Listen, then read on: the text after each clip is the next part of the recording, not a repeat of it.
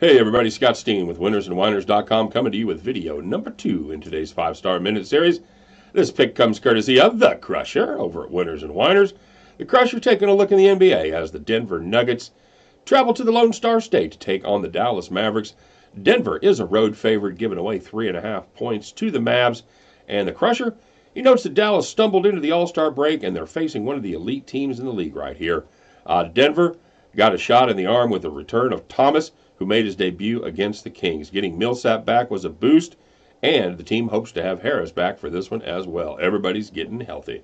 The Nuggets have a deep rotation, and they are capable of hanging with any team in the league. Dallas is good at home, but they don't have the talent to keep up with Denver. Give the points and take the Nuggets in this one. So get yourself down on Denver. Lay the 3.5 points.